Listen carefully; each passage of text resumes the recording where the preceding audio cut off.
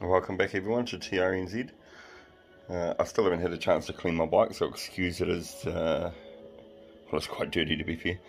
But what I want to show you today is, for those of you who are looking for a radar for your bike, this is the option I went with.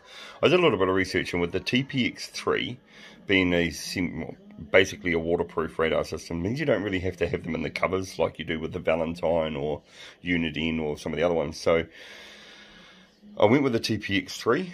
I'm very happy with it so far. I'll just turn it on so that you can see exactly what I've done.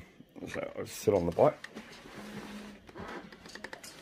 Now I've gone and got a mount that goes around the fork tube. So you can see that it actually goes up, sits there, and is tucked nicely in behind the screen of the bike. Works fine, goes through the screen, all that sort of carry on.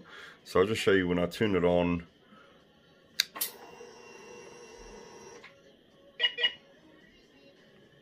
You see the red light flashing in front of me, which is obviously your warning light for when the filth are coming towards you.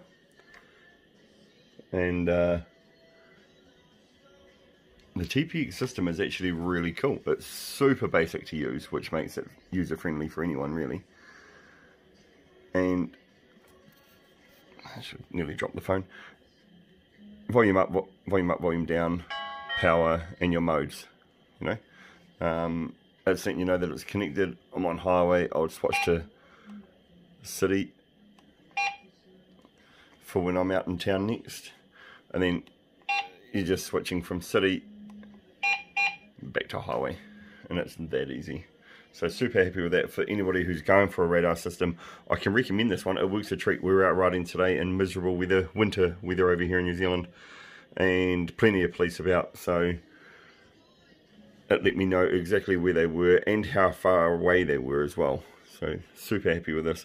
I've got the cable just running around the inside of the bars here down to your plug so that you can easily just disconnect, and it is as simple as, I love it when I say simple and then it's not simple,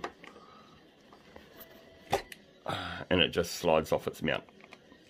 So I can't take it all the way off because I didn't unplug it.